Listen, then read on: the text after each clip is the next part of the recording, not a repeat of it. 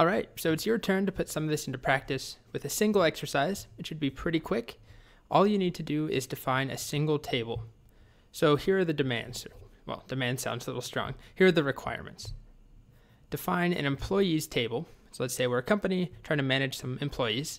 We'll definitely need more data than this to actually make it operational, but for now, this is all we need. 7 different fields, 7 columns, ID, last name, first name, and middle name, and then age and current status. And actually, I can't count. This is 6. So ID is relatively self-explanatory. It should be a number. I'm not telling you the data types, but you should know at this point what they are. So a number that automatically increments. It's mandatory, so it can't be left off, and it's a primary key. Last name and first name are both text, which isn't the data type. Again, you need to use the actual term, and then neither of them can be left blank either. They're mandatory.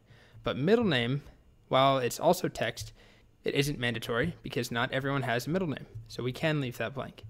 Then we've got age, which is numeric, and it is mandatory, can't be blank. And finally, current status, which is essentially like their employment status, if they're employed or if they're fired. And it should be mandatory, so it can't be null.